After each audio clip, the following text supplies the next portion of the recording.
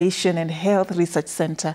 Karibu sana. Asante. All right. It's usually nice to begin by looking at the depth of the crisis and how the numbers look like. And let me begin with you, Daktari. Just if you look at the mortality trend in the country, in Kenya, what would you say, where are we at compared to even the neighboring countries?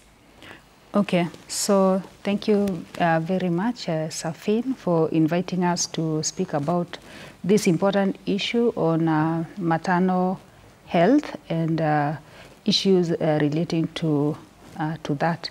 So in terms of maternal health, maternal mortality it's a very unfortunate occurrence that is taken very seriously within the facility where it occurs and also within the health system as a whole, because if a mother dies when they are giving care, then I mean it's really one of the issues that we don't want to happen, and we try to arrest as much as possible. And this particular indicator is one of the most critical indicators that is tracked by a health system.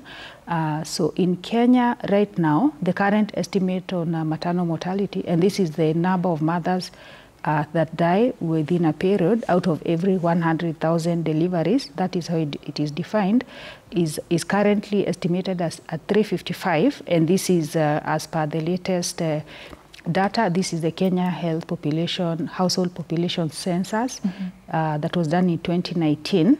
So these kind of surveys are the ones that give us estimates like this. So 355 was a drop of about 7 points from 2014 when it was estimated at 362.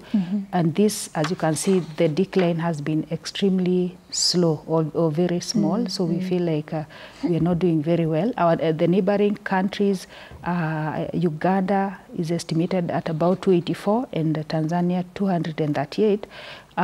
We have a bit of queries on the data. Usually when the source is the population census, the estimate is usually higher than if the source is what is called the demographic health survey, which is the KDHS, which is what would give Tanzania and Uganda the estimates that they have. So currently we are sort of trying to see how we can best get a more accurate estimate, because we think as much as it is still not it is still at that 355. We need to establish the actual estimate, and those mechanisms are already in place. Right. So this is where we are at. Whichever we look at it, it is still higher than what we would want to see. In fact, it should be zero if you ask me. Yeah? Yeah. Even one is